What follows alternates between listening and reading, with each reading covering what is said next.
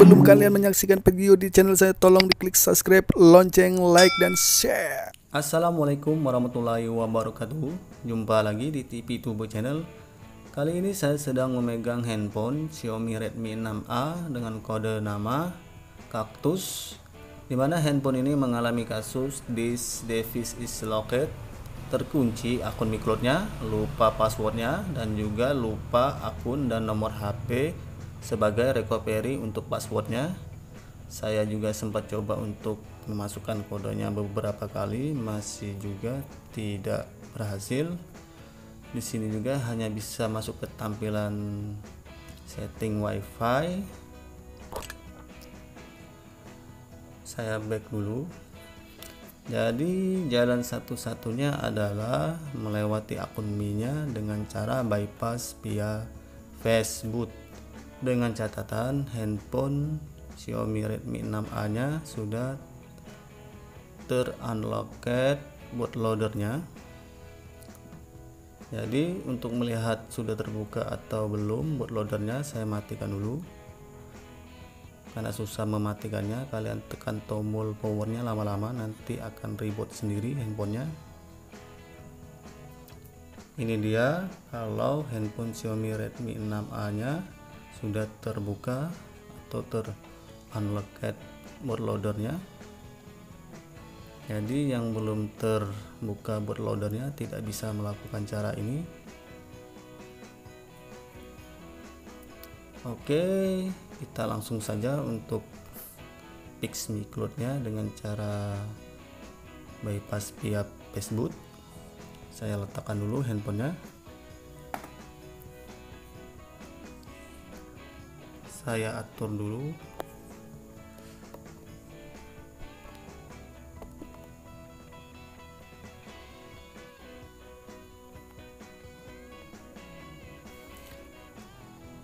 Sekarang di PC saya sudah menyiapkan bahannya.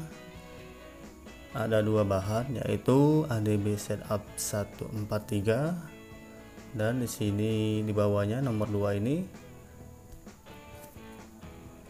ada bahan Mi Akun FRV Remover Redmi 6A untuk bypass fix Micloudnya. Pertama-tama kalian harus install dulu ADB setupnya. Nanti saya akan sematkan bahan-bahannya di link deskripsi video ini. Kalian tinggal download, klik 2 kali di ADB setupnya.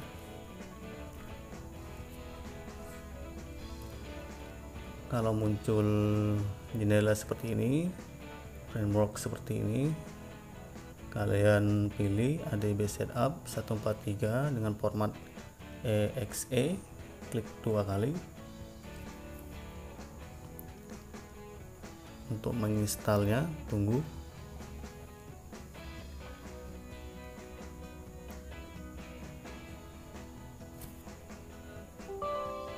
Kalau muncul seperti ini, klik yes.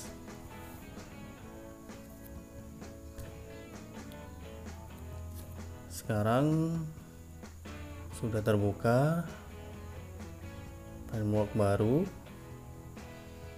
Ada bacaan you want to install ADB dan Facebook. Untuk menginstalnya yes atau no. Untuk melanjutkannya kalian klik di keyboardnya dengan huruf Y, lalu klik enter di keyboardnya, tekan enter, lalu install ADB system wide, tekan tombol Y di keyboardnya, lalu tekan tombol enter lagi. Installing ADB dan Facebook system. Do you want to install device driver? Sekarang kita install drivernya. Klik huruf Y lagi di keyboardnya, lalu tekan tombol enter di keyboardnya. Kalau muncul seperti ini, kalian pilih next.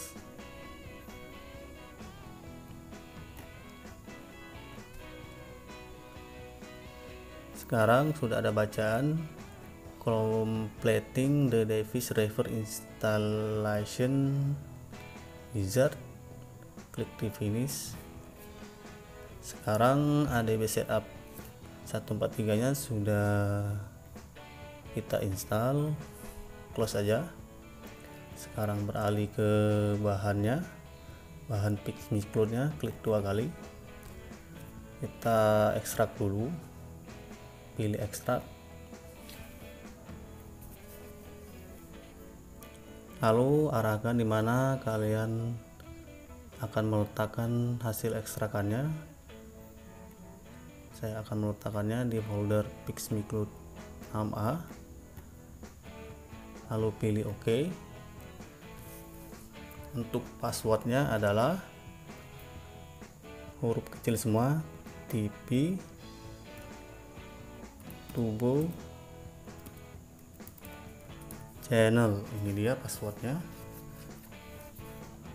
Lalu kalian pilih OK untuk mengekstrak bahan Micloud Xiaomi Redmi 6A nya. Sudah selesai, keluarkan saja. Ini dia bahan yang diekstrak tadi, sudah berbentuk folder. Kita buka, ada 2 bahan. Di sini ada folder SDS Mi ADB by install, dan di sini ada software toolnya Mi dengan format exe. Kalian buka yang bawah dulu, klik 2 kali, kita buka toolnya.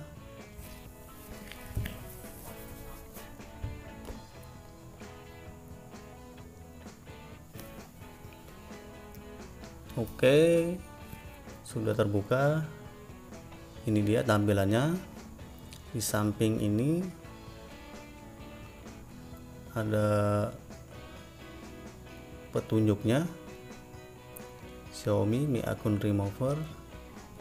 Nomor 1, go to Facebook mode, handphonenya masuk ke mode Facebook, lalu konekkan handphonenya dengan kabel USB yang sudah terhubung ke PC. Dan di samping ini juga ada 2 pilihan, ada untuk Windows 32 bit. Di sini ada yang paling bawah, ada Windows 64 bit. Kebetulan saya memakai yang Windows 64 bit. Pilih yang paling bawah.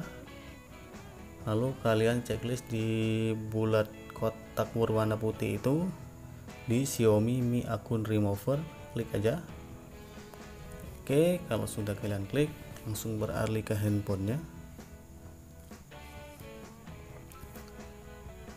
Saya perkecil dulu.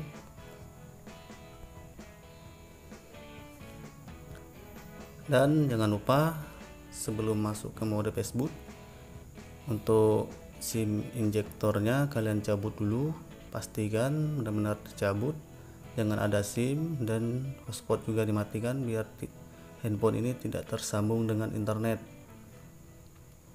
Oke, saya matikan. Untuk mematikannya tekan power lama-lama, tekan tahan, lalu untuk masuk ke mode Facebook tekan tombol power dan volume bawah secara bersamaan, tahan,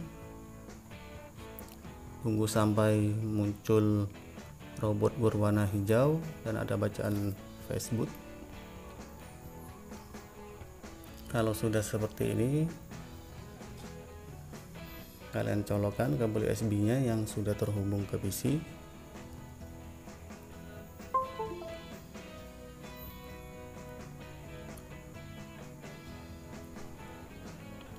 Saya perbesar dulu.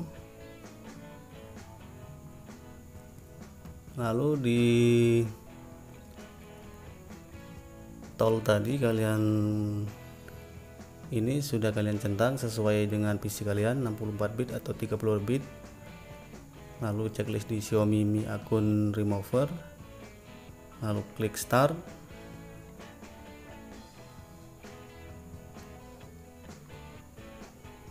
Nanti akan muncul comment from, tampilan jendela baru. Saya singkirkan dulu yang ini.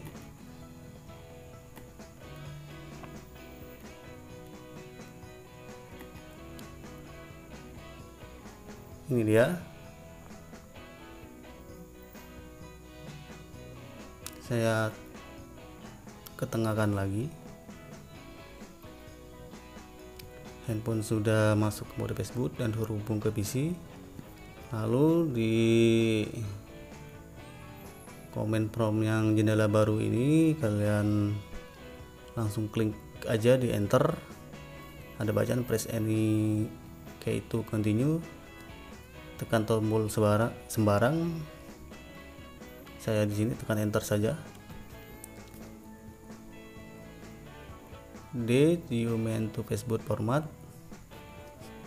Erasing versis sudah selesai. Langsung aja ke selanjutnya. Untuk melanjutkan press any key, tekan tombol sembarang, tekan di enter kalau saya.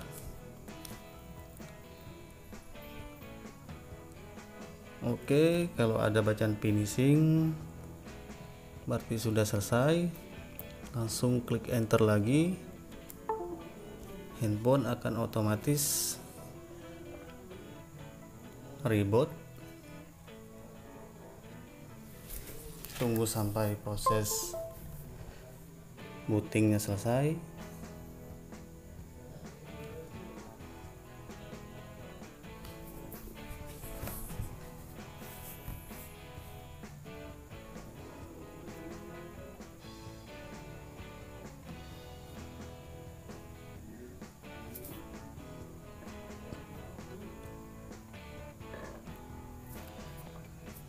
Oke, sudah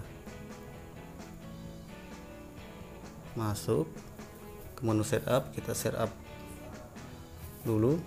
Ingat, jangan dihubungkan dengan internet dalam bentuk SIM atau hotspot. Jangan dihubungkan dulu. Setelah itu pilih bahasa, region. Saya pilih bahasa Indonesia dulu.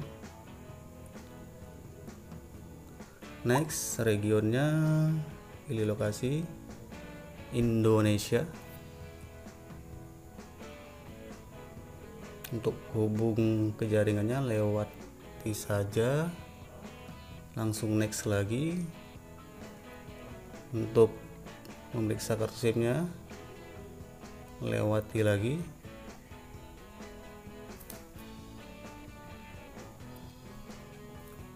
Sekarang layanan Google, setuju.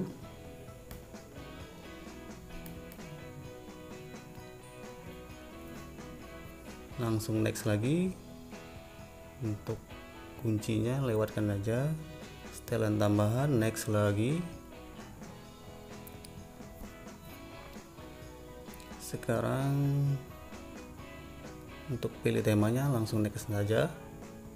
Pengaturan selesai, langsung next lagi. Sedang memuat aplikasi.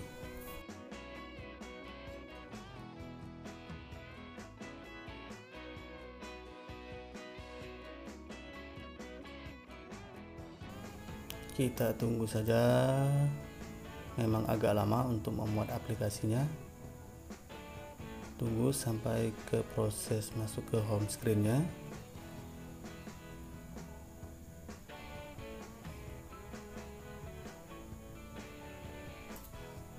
Intinya jangan disambungkan dulu dengan internet.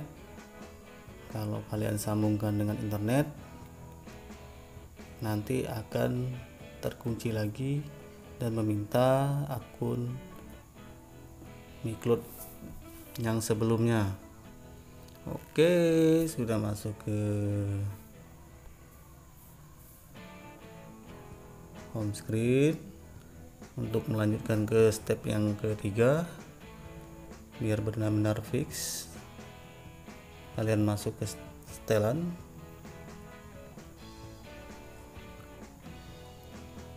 Lalu ke tentang telepon, lalu klik 7 kali pada versi MIUI nya. Kita akan masuk ke mode pengembangan. Kalau sudah, backkan aja, lalu beralih ke setelan tambahan, scroll ke bawah, ada opsi pengembangan. Ini dia, kalian klik, lalu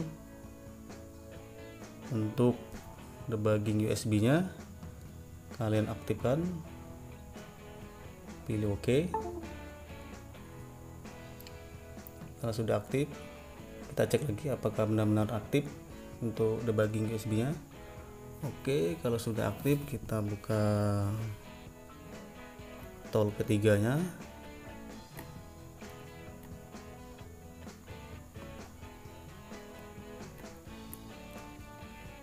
Saya letakkan dulu handphonenya, saya perkesar dulu. Buka folder SDS Mi ADB bypassnya, klik 2 kali, lalu klik 2 kali di Mi ADB bypass tol dengan format exe, klik 2 kali.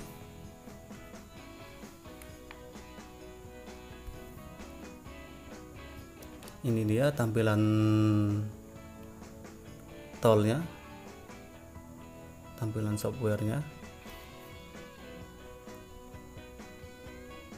Lalu muncul seperti ini, kalian checklist di kotak merah ini, cek device checklist.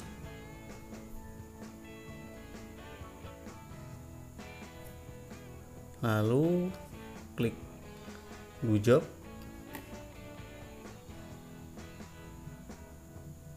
Nanti akan ada notifikasi di handphonenya. Saya coba lagi. Tadi terpencet back.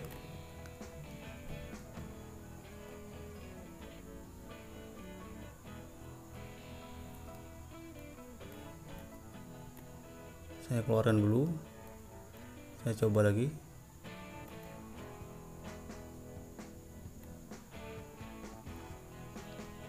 Cek device. Lalu klik do job.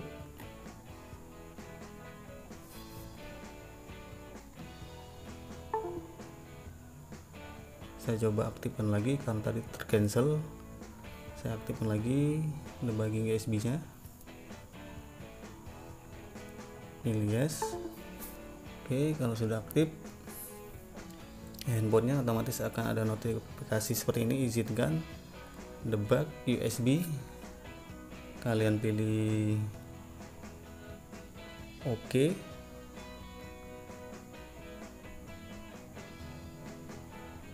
Lalu di Xiaomi ADB bypassnya, klik lagi do job. Nanti akan muncul notifikasi alarm, dan OK kan saja.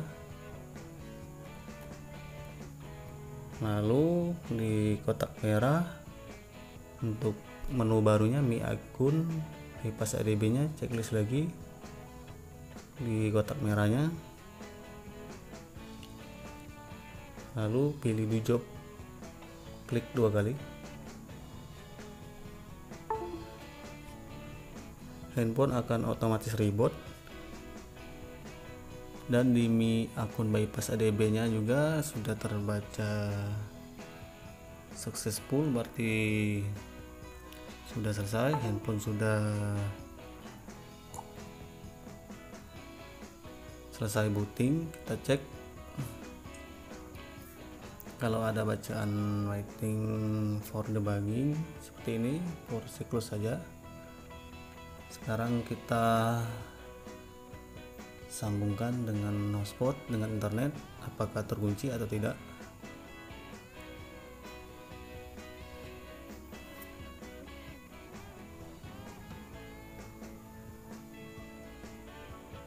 Oke, tampaknya aman. Kita cek, buka di Play Store.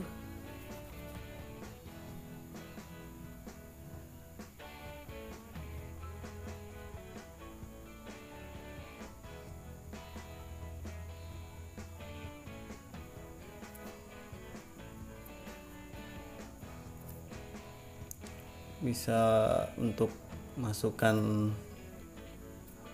akun Google baru. Ini kita coba internetnya.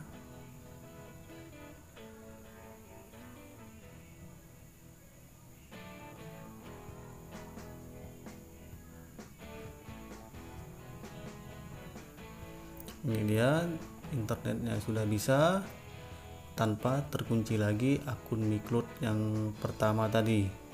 Jadi sudah clear. Mungkin itu saja tutorial dari saya bagaimana fix Micloud di Xiaomi Redmi 6A. Semoga bermanfaat bagi kalian yang suka video-video di channel saya. Jangan lupa diklik subscribe, like, dan share sebanyak-banyaknya ke teman kalian. Akhir kata dari saya, wassalam, good job.